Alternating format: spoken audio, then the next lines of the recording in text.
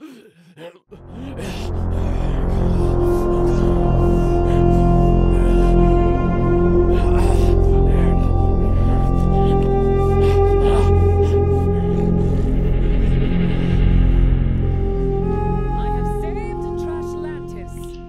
everybody, welcome back to another unique weapon location guide here on Borderlands 3 on the Handsome Jackpot DLC. Today I'm going to be showing you guys where to get the unique assault rifle called the Brad Look.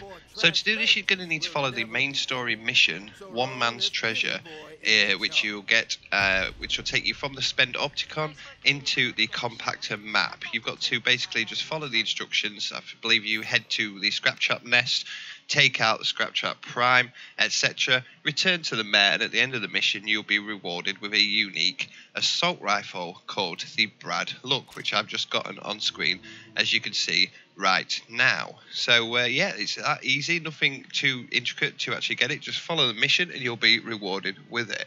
So you can see right now it is a unique cryo weapon. The red text says Brad to the bone. Obviously this is called the Brad Look, and the actual Brad to the bone is a reference to the 1982 song called Bad to the Bone. So with this thing being cryo only, it will of course slow enemies. On the weapon card it says probably, not too sure what that actually means, but I will look into it a little bit further. It is a Cult of the Vault unique weapon, so it has an unlimited magazine size and will heat up and eventually break if you use it too much, like all Cult of the Vault weapons actually do. Got to be honest, the fact that this thing is locked into cryo isn't amazing to me. It would be amazing if we could get this in corrosive. It would absolutely rip through the loader box. Amazing on this DLC. But hey, you've been given quite a few corrosive weapons in this DLC so far. So it's nice to have something with a little bit of a different element. I suppose everything can't be cryo or it'll make things too easy. Sorry, corrosive I mean by that. So yeah, the weapon itself is pretty powerful. It is a charge up weapon, so it will start off pretty slow and then just get faster and faster. Magazine size, like I said, is unlimited, so you can just keep going and going and going. If you do let it overheat, it's not too bad. You won't get punished in any way. Like sort of one or two unique weapons will actually start to damage you after a while. It would just be that classic Cult of the Vault style weapon where once it is actually fully heated up, it will just have a little bit of a cooldown time where you'll need to reload it and then go again. So nothing too difficult really.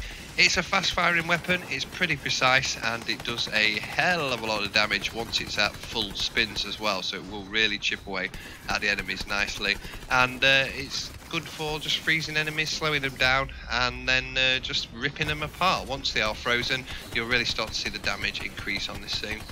Not the best weapon in the world. It's a little bit boring with the fact that it's not got anything too unique about it. It is just another big heavy assault rifle that will just keep firing and chipping away. So yeah, nothing too amazing, but definitely a nice handy little addition if you haven't got anything at all in cryo or you know, unlimited big mag size. Just something to chip away at high mobs and things like that.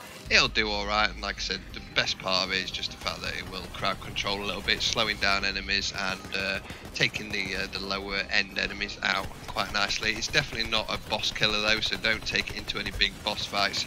I really would recommend using something else. But anyway guys, that was the unique Brad Look, the assault rifle manufactured by Cult of the Vault. From the One Man's Treasure mission. Thank you for watching. Check out the link in the description for the playlist for the rest of the unique weapon guides, as well as the Handsome Jackpot DLC playlist as well. They're both down there. And yeah, hopefully you'll enjoy. Thank you guys, and I'll see you in the next one.